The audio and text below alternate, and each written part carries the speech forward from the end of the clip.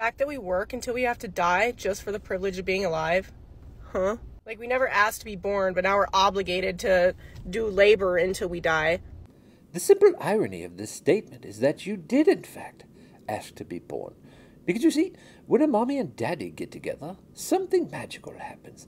And when that magical thing happens, there are millions upon millions of potential people that will give their entire existence to win the prize.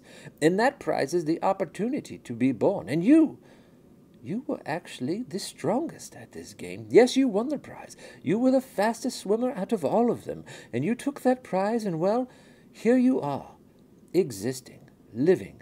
By your own choice, by your own motivations, you are here, and you get to bear the fruits of all of it, just like all the rest of us do. This is the prize that you have won. So congratulations. Whether you like it or not, you get to live with it. You get to live with it until you don't live with it anymore. That's just the way that it works. Please remember, you did ask for this. You did indeed.